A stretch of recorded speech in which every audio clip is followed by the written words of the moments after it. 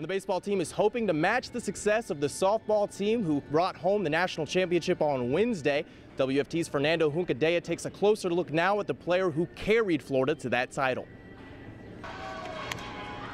Grounder to first.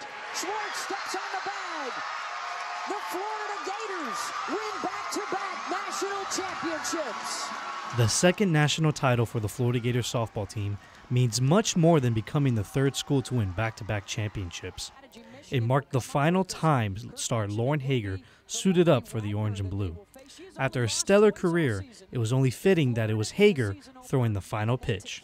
I've never been in that position before. I've never been in the circle when that happened. And I was like, all right, here comes the dog pile. And it was a crazy feeling. It was very slow motion for me.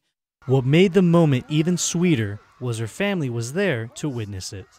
She is the best player, and I was in tears. I'm so happy. She's a wonderful girl. I tell you, I'm more proud of the person that she is. She's a great teammate, and she loves all these girls, and she'll be the first to say that she couldn't have done any of this without her teammates. Haeger finished her Gator career with 73 wins, an SEC record 71 home runs, most outstanding player at the Women's College World Series, and a very thankful coach.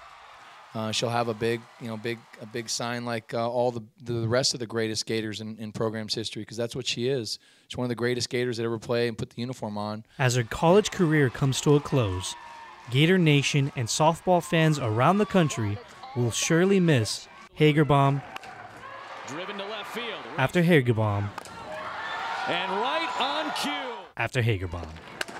And on the 12th pitch of the at-bat, Haeger sends it out. For WUFT Sports, I'm Fernando Juncadella.